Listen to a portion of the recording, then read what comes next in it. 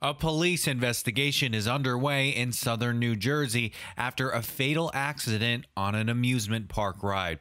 Authorities say a 10-year-old girl was ejected from the Wisdom Super Sizzler Extreme ride Saturday evening. It happened at the Deerfield Township Harvest Festival in Cumberland County. The girl was pronounced dead at the hospital. Skelly's Amusements provided the rides. On its Facebook page, the company wrote it was heartbroken over the tragedy.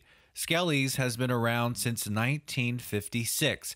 The company says it is fully cooperating with state authorities and the Department of Community Affairs.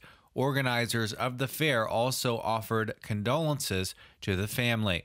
Skelly's also says it was cleared to operate the remaining rides based on preliminary investigations, but decided not to operate them.